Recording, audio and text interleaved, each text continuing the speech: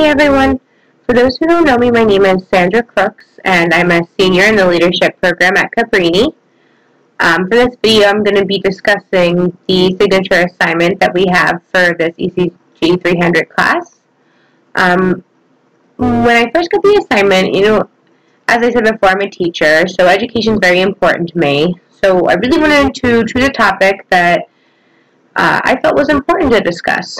So I was thinking, especially in regards to urban education, all the problems that we've been discussing in class, from overcrowding to inexperienced teachers to lack of funding, things like that. And, I feel so often that we focus on these issues that are already present in our educational system, that we don't stop to think about the outside factors that could be affecting students in their educational career. So what I decided to focus my signature assignment on is the effects of coming from a low SES home and how that can impact a student's performance. In doing my research, I discovered a couple things that I think are very significant in regards for educational preparation and motivation, things like that. So to start off with mine, the first topic that I plan to go over in my assignment is the idea of lack of finances within the child's family. We spent time talking about how schools don't have adequate supplies, such as technology, even updated textbooks. And then I thought, what about the students that are going to school on their first day that don't even have a backpack or pencils or pen or notebook or a calculator? And, it's not so much that they're unprepared, but more so the family can't afford to provide these supplies for their children. And I think if students aren't provided with the correct learning tools, it's going to be very difficult for them to keep up with the class. If they don't even have a pencil or paper to write with, how are they going to take notes? And in addition to that, we focused on students in urban environments performing below grade level. Coming from a family that has the extra finances to spend, most of the time parents will hire a tutor if their child is struggling specifically in math or English or whatever it may be, but for students coming from low SES homes, that extra money just simply isn't there. And, in regards to urban education, we talked about the overcrowding and the student-teacher ratio, and as much as the teachers would like to spend that one-on-one time in order to get that child up to where they need to be, they simply can't do it. So I think both of those things, with being unprepared with school supplies and then not being able to receive the help that you need in order to get to where you need to be, could definitely hinder a child from performing their best in school. Another aspect I would like to discuss, which has also been a pretty hot topic recently, is the idea of the working student. Some say, let kids be kids, so don't let them work, and others say, it instills responsibility, provides them to have a good work ethic in the future. But, when you look at students that are coming from impoverished homes, some of these, even middle school and high school students, are having to work a lot of hours in order to support their family. It's not just the choice of getting your first job, it's a requirement. They need to do it. And not only with working students that are working for money to support their family, you also have to take into consideration the students that are coming home from the bus and have to take care of their younger siblings because mom, dad, guardian, has to work. And, that's a job in itself. And whether they're working or providing for their younger siblings, that takes up a lot of their time. A lot of time that could be spent doing homework or spent studying, trying to, as I said before, focusing on a subject they're not doing so well in. So I think that definitely can prevent them from having the best educational experience and getting the most out of school because, they're so worried about everything else and they're just busy. There's no time in the day. I know how difficult it is for me being a working college student, but I couldn't, imagine being a high school student that has to work close to full time, getting off the bus and having to go to work. So I definitely think that this is a challenge that students from poor families are facing. The next one that I briefly wanted to go over, just in one of the articles I had found, it was discussing homework and the benefits of it. And as a teacher, I do believe that, homework, although sometimes annoying, I think it's a really great tool to reiterate the lesson that had been taught for the day. And, especially for those children that are struggling, that gives them the extra practice. Whether or not they're, getting the answers correct, at least they're making the effort. But, something that had come up in students from poor families is that, some of them don't even have a home to go back to. Some of them are in shelters with their family until everything gets sorted out.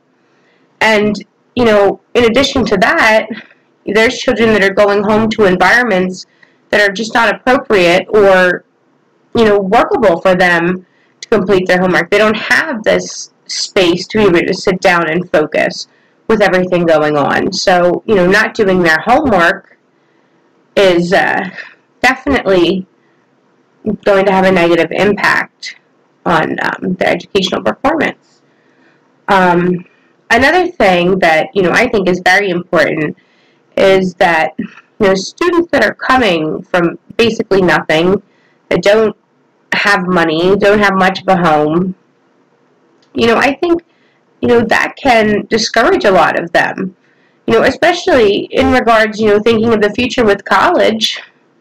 A poor student might think to themselves, my family can barely afford groceries. How am I going to afford to go to college?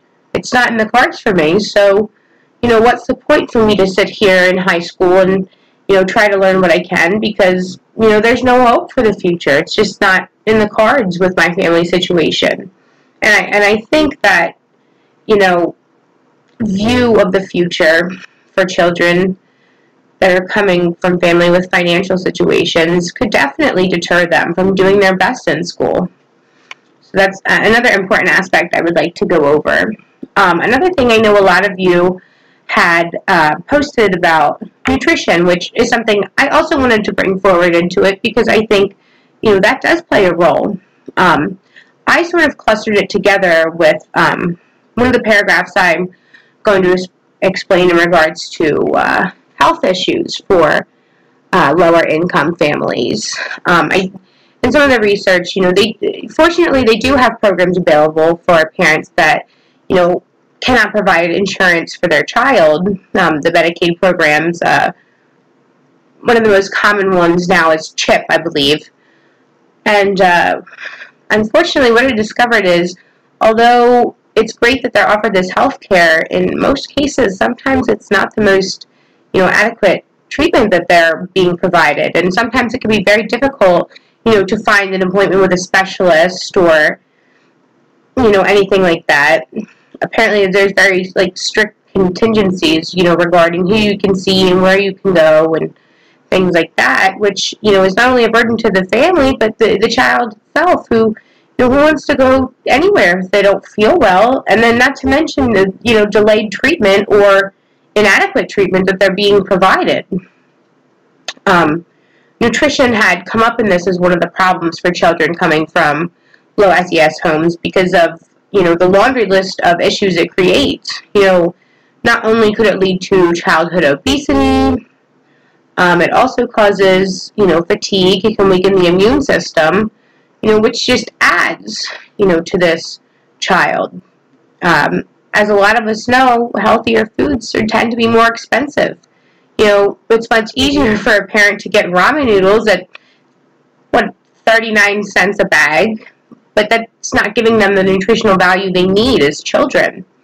As far as even, developmentally, growth, getting the right nutrients, but, giving them nutrients that allow them to feel well enough to perform the best that they can. That was a big thing. And another thing I wanted to bring up with the health issues, we often focus on physical ailments in children, whether they have a cold or pneumonia or whatever it may be, a stomach virus going around. There was a study that I read in my research that children that are coming from poorer homes tend to have much higher stress levels. And, what they determined from this is that mental health is as important as physical health in children. Whether they're depressed or they're stressed out about their situation, if they're not being treated for that, that also adds to their performance and their involvement with school. Not only do I not feel well on the outside, but, their insides are all mixed up too, which, can make it very difficult for a child to even want to do anything. And if they're not getting the correct treatment, they're not going to be able to perform well in school, let alone be there. The absences they're going to have from, having to take off because of their sickness or whatever it may be. And the last thing that I wanted to go over is, in working class families, it's very difficult for parents to be avidly involved with their children's studies and, school functions, things like that. Even, parent-teacher conferences we have. And they can't take off work because they need the job to pay for their home, to pay for their food. And, that also could, prevent a learning disability being recognized as early as it should be. And a parent may also not recognize, how significant their child's learning disability could be. The lack of communication and the lack of involvement, that also creates a problem. And it's not purposely or intentionally done. It's just simply, the parents don't have time or they're not able to take off work to be, present in their child's educational path. So these were the main issues that I felt, definitely could deter a student from doing well. And, I think it's explanation enough, everything I went over. It can be very stressful for students and prohibit them from, going on to higher education or doing well in school. So I'm actually really glad that I chose this topic because, I think it's important to recognize, both, the problems we have in our educational system in addition to, the problems specifically urban children are facing at home. All the funding in the world at school isn't going to help a child who doesn't have the right health care or who still has to work. So I think, for me, this was a good topic that I'm really excited about going over. As for my conclusion, it's kind of hard for me to come up with a solution because, there's already the lack of funding for school. There's not much that we can do to help these children. I'm glad that we have the free lunch programs and after school, like after school daycare programs for them, but it's just simply not enough. So perhaps we could come up with a program that would provide every student with a notebook or a pencil, excuse me, or something like that. Hopefully I'll find some more suggestions in my research, but as of now, that's what I've discovered for the signature assignment. I hope you enjoyed my video and my explanation, and we'll have to see how it goes. Thank you.